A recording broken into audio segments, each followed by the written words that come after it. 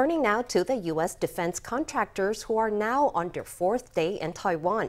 The delegation toured an artificial intelligence cybersecurity giant this morning before holding closed-door talks with local drone parts manufacturers.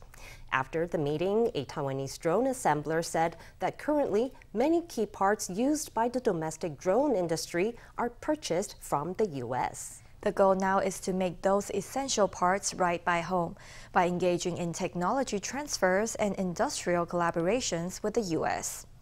Over the past week, the U.S. contractors visited a rocket technology company in Miaoli and attended a defense industry forum. They also stopped by the National Chung-Shan Institute of Science and Technology and met local companies in AI cybersecurity and drone development. On Thursday, Taiwan's defense minister rejected speculation that the group was in Taiwan to sell weapons.